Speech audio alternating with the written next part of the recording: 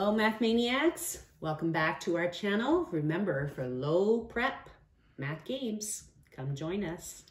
Subscribe that button. Thank you.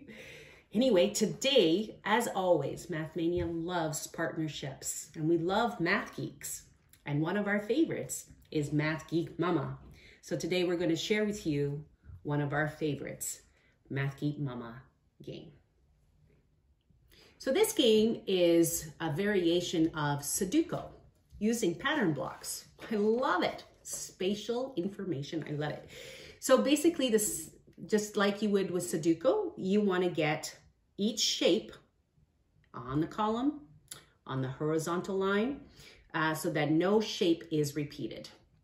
And she has a lot of these game pieces or game boards for you to download for free. We will make sure that we link that for you below this video.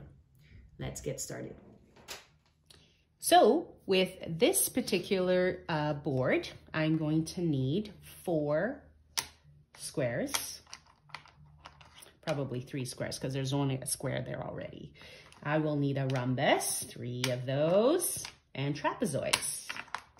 And, oh, actually I don't need trapezoids. I just need triangles. Some of our boards have trapezoids, but this one does not. So, and the hexagon. And so what you're going to need to do is put the shape in so that it does not get repeated. So I'm going to start here. So then that means that this can go here and maybe this one will go here. So the only one that's missing from this row is the square. So I'm going to put the square there. And now there's only one missing from here, which is the rhombus. And then, uh-oh, now it's 2. So now I have to really think. Oh, boy. Well, there's only one here. So I think the square could go there.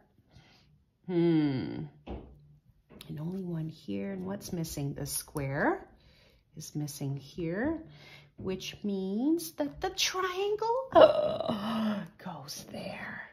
I love this so much. Sudoku, pattern block style. Thanks, Mama, Math Geek Mama.